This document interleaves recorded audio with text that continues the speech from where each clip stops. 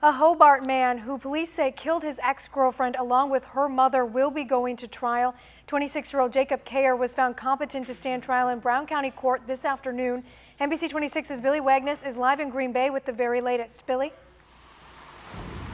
Yeah, Megan, just hours ago here in court, Cayer's attorneys deciding not to challenge the judge's competency ruling. Cayer himself, when asked by the judge, declaring he's competent to stand trial. Now, you'll remember back in June 2016, Cayer was charged with 2 counts of first-degree intentional homicide and 1 count of attempted first-degree intentional homicide. Prosecutors say Cayer fatally stabbed his ex-girlfriend, 25-year-old Sabrina Teague, and her mother, Hae-Sun Teague, at their home. Sabrina's boyfriend was also allegedly wounded, but was able to escape.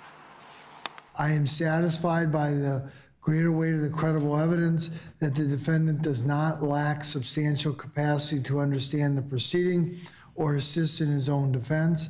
I find that in both files, the defendant is competent to proceed. Cayer has been under medical care at Mendota Mental Health Facility and was initially found incompetent to stand trial, but once again, with today's ruling, this will be going to trial. A preliminary hearing is set for April 19th. Reporting live in Green Bay, Billy Wagnes, NBC 26.